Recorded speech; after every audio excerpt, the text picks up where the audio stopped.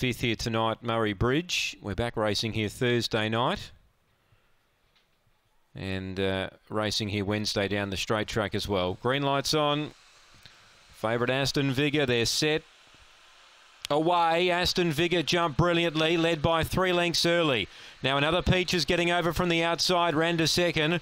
Third then Woodside Forest about 2 lengths away. Then Helena Ravenclaw, Dark Tides and Corborn Pin the last pair. Race right on, leader another Aston Vigor left the rail. Coming at it now another Peach on the rail, deep out Woodside Forest, but another Peach.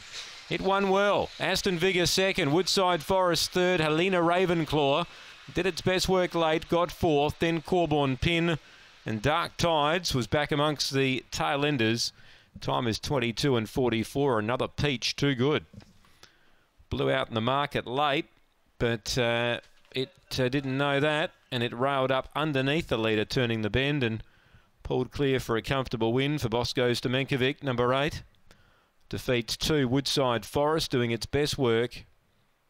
And third goes to, just check that, numbers here. 1 should be second.